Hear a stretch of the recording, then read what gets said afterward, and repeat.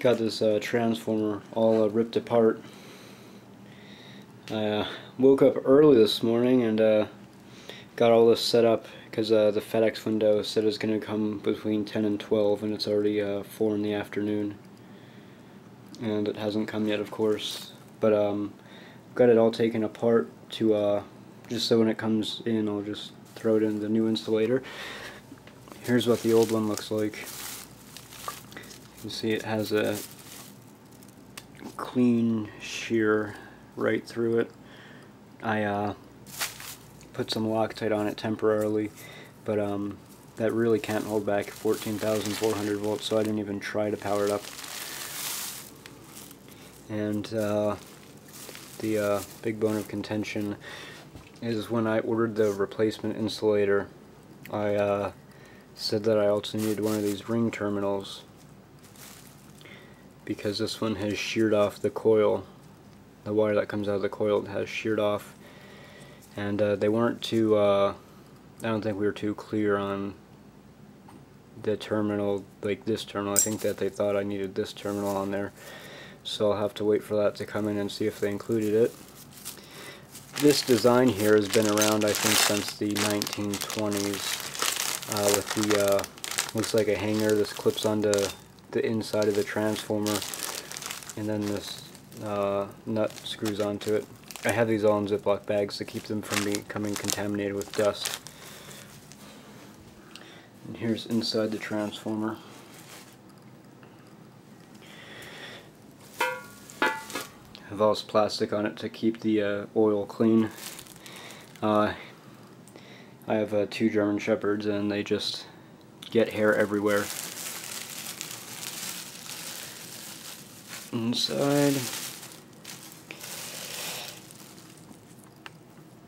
it's basically what's inside a pole transformer. The high voltage lead is supposed to connect on right there, but it sheared off. And I have 5 gallons of mineral oil in a bucket, but I don't think it's going to come up to this. It says 25 oil. I don't know if that's 25 gallons. See, and then the tap configurations. See if I can do some configuring with the camera. So that's 14,400 volts, 7,200 volts, 14,400 volts. So there's 1, 2, 3, 4 coils. No, 2 coils, so 4 leads. And they can get put in parallel or series. Parallel for 7,200 volts and series for 14,400 volts. So I am debating on whether I should get this all set back up. If I should try to machine this terminal back. It looks like they use some industrial crimper to get that flattened on there. So I don't know if I should try just to machine it or get one of these here, which is from Lowe's, and it's definitely not an industrial grade one. So just see what happens when the UPS truck comes, hopefully before 5. It's been about another hour. The UPS has still not came. It's 5 p.m. They said they'd come by 12, which is quite hilarious. I was able to straighten out this ring terminal, remove the old wire. Worst case scenario, then I'll just use this if a new one does not come in. It looks a little dodgy, but at least it's made in the USA and not like the made in China aluminum crappy. Another look inside. If you watch how it's made, they do a document on or a film on this exact transformer, the same manufacturer, ABB Power Partners. The only difference with this is I've never seen this before, but these coils in here are copper.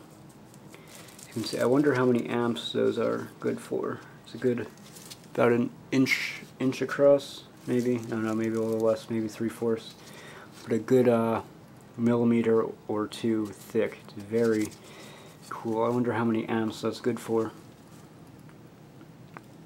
Certainly cannot push this transformer to the limits, because if I put this on the main breaker of my house and shorted it out, it'd probably blow the transformer on the street out. It's massive. Unlike the other 5 kVAs that I have, this is just madness. And when it took its tumble, when it broke, I don't know if it's going to be able to focus right. See that bolt all the way down there? It looks like it got a little bent when this transformer fell. Let's see what yeah, it looks a little bent, and the hanger is a little loose. Also, you can see where this hanger is poking through, right there. When it fell, it got pushed in. And also the this here seems to be a little cocked inward. For those who don't know, I purchased this on eBay from a company that deals with insurance, I guess shipping insurance damages or claims or whatever, and they didn't know anything about this when they sold it. They really had no idea what it was used for, so they only sold it for $299. But the MSRP on this transformer is several grand because of the aluminum inside. When I went to ABB Power Partners to try to order a new bushing, they sent me a document with the MSRP, and it was several grand. I don't have it on me. It was on my old MacBook, which took a crap on me. Very disappointing, but you can see very well built inside. There's a tap changer. It's now 6 p.m. and UPS still has not come. I have the transformer oil here ready to be poured into the tank. Here's the insulator again.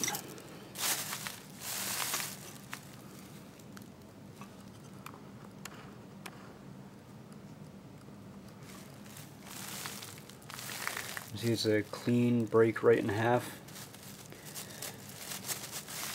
We're missing a few chunks.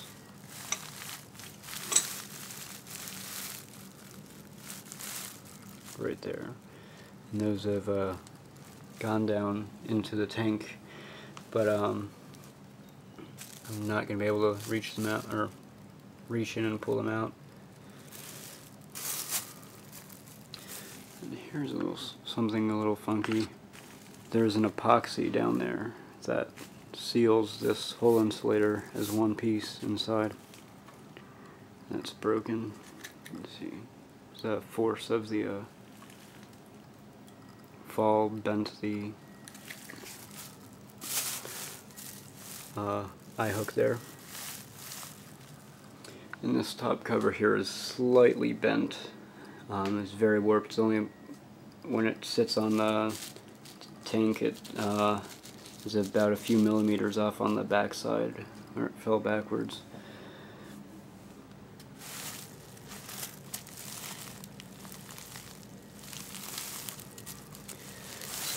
Very huge insulator. I don't know what I'm going to do with it. Probably just use it for a collection piece.